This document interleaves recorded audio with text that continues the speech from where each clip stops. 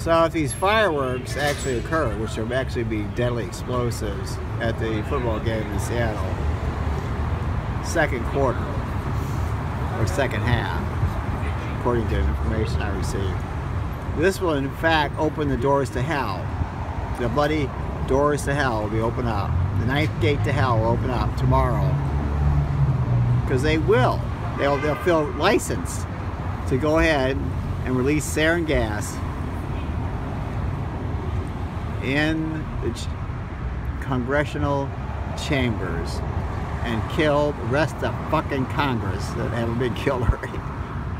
I don't know how many have been killed yet. I know you can say this is a lie. This is a lie that 7-11 were. I love the skiing, but this is the thing. They're connected. They're connected at the hip. And a person whose first name begins with an H and last name begins with an R or a CIA revealed it. She referenced a movie. And the movie, of course, is Mars Attacks. And what happened in Mars Attacks? You got it on the nose. Anyway, this is Windfall. Hey, I'm not happy. I'm suffering, man. I'm suffering. God knows I'm suffering. I mean, what? Who said? God? You said God? The devil?